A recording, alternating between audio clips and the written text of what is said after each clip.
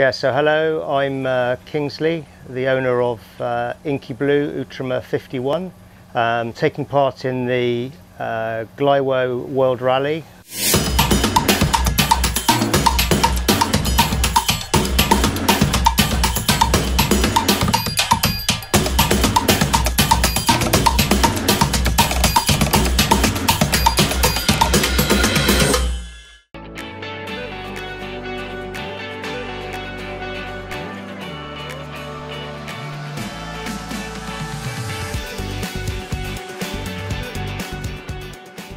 So I'm Kingsley from the UK.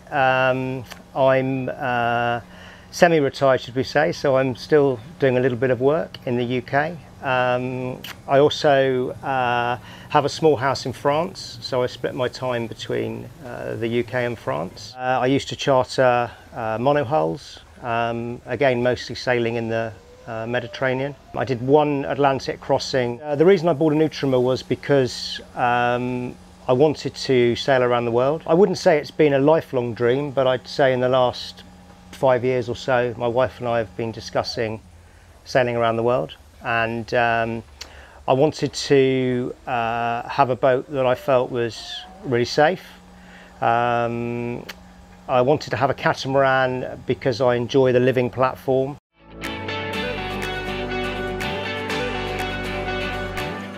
The name was a little bit random. It was to do with the Inky Blue as a colour, so it's a blue sea, and also Outremer is a colour. So it was really no more than that. It was fairly random.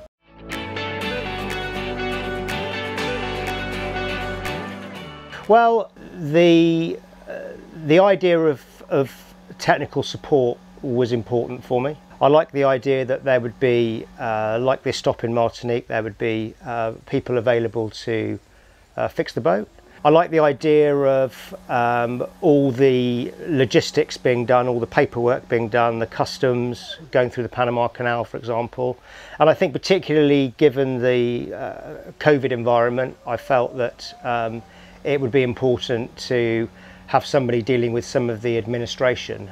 And I think also I've met some very nice new friends from the rally. You know, already we have some friends that I suspect will be lifelong friends, both French and English speaking people. I think you've got like-minded people coming on a project like this. Everybody has the same goal in mind, and it's very nice mixing with those people and you know, sharing common goals.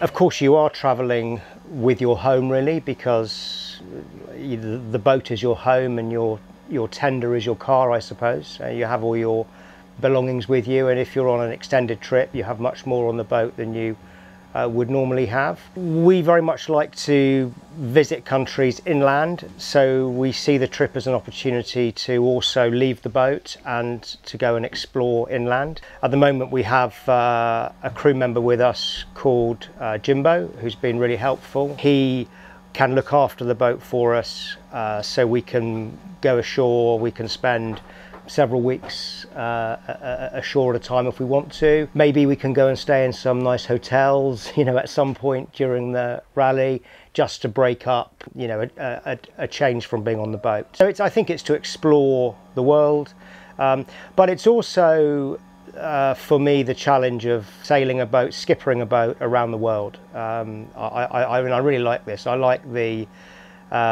technical aspect. You know, I like having to give consideration to the weather and the route, and you know, the excitement of going to a new place. That's also part of it for me.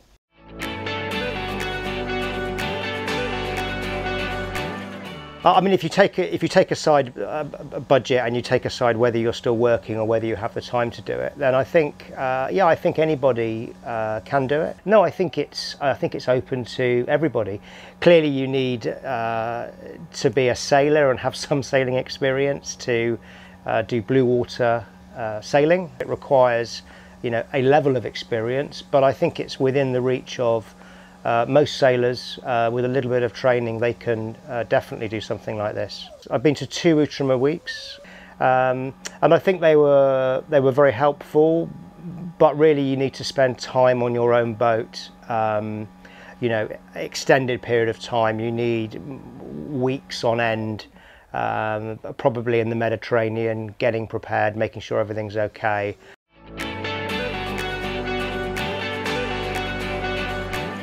We actually went across the Atlantic with 5. I enjoyed the transatlantic. The boat went well. It felt safe. Yeah, it met my expectations. It was certainly more comfortable than when I did it in my previous boat. It's a nice break. It's nice not to be looking at social media every day. It's nice not to be looking at a WhatsApp. I think it's refreshing.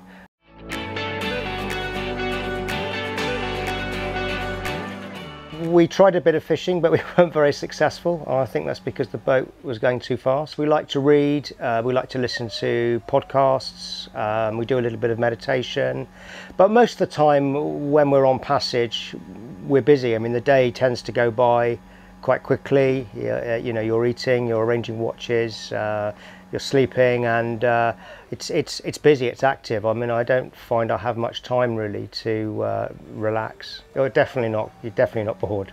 I think you stay fit as long as you don't drink too many rum punches when you stop. So no, of course. I mean, it's physical. When you're doing passage making, you're on your feet a lot.